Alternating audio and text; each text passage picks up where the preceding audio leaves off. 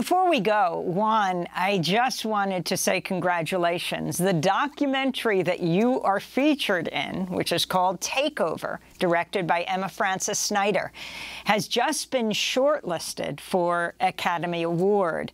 The documentary follows the 12 historic hours on July 14, 1970, when members of the Young Lords, which included Juan, at the time, took over the rundown Lincoln Hospital in the South Bronx. The Young Lords were the radical group founded by Puerto Ricans, modeled on the Black Panther Party in New York, co-founded by Juan González, Democracy Now! Co-host.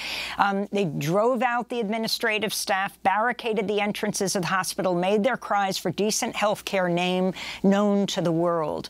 This is the trailer. Listen carefully and see if you can pick out Juan's voice.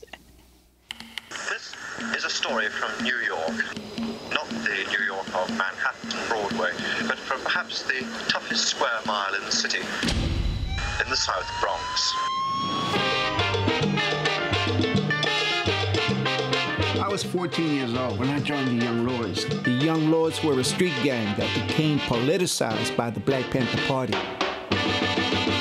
We became visible as servants of the people. One of our targets was Lincoln Hospital. That building was condemned 25 years ago. Condemned for rich people and opened up for poor people. It was a place that you went to die. Lincoln was called the butcher shop. Blood stains on the walls, blood stains on the floors. And there was a rat in the emergency room. We have seen children get lead poisoning while hospitalized at Lincoln Hospital. So we felt now is the time for us to say exactly how we're going to respond to the killings of our people.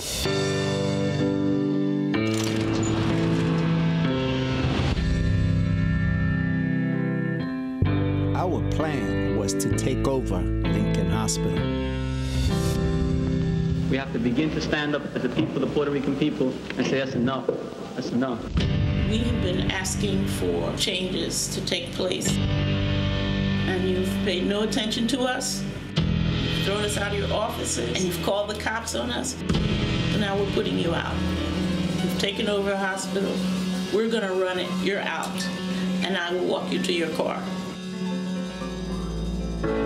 We immediately announced that we were not leaving until the city made a firm commitment to build a new hospital. From El Barrio to Arecibo, Palante. About 1,000 policemen on roofs with high-powered rifles. They had vans all over the place. If the police came in, it was going to be a bloodbath because the police hated the Young Lords. We were terrified. To all who had to hide, I say, Palante. Power to the people means including people to gain control of their destiny. The Young Lords were ahead of our time in terms of recognizing that healthcare is a right.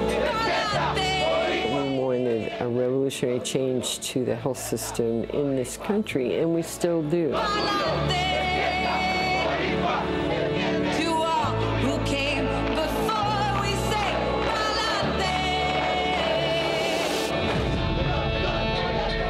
No oppressor is invincible.